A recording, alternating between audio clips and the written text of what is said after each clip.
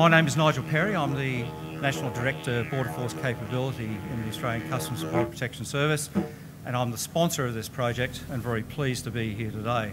Thaiyak is a purpose-built vessel, and the project was initiated for a capability that could look after principally the Ashmore Islands and the Cartier Islands. Thaiyak will prevent illegal maritime incursions, look after that very pristine maritime environment, but that's not its only job out there. It's also got the flexibility to deploy to a number of other areas. The Thaiyak will have a leading role in ensuring the integrity of our nation's maritime border. We believe in this service and the work that it does, but we do that fundamentally because of the people who are in that service.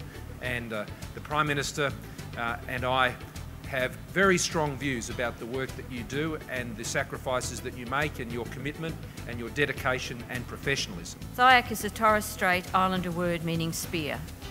It represents protection, endurance, enforcement and guardianship, which is in keeping with the vessel's surveillance and enforcement role. The name Thaiyak was carefully chosen by a number of Aboriginal and Torres Strait Islander Customs and Border Protection Marine Unit officers in close consultation with their family elders in the Torres Strait region. Glory! Hallelujah!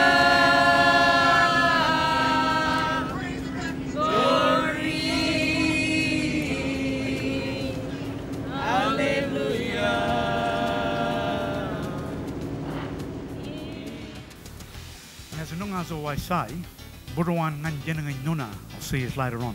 Thanks so much.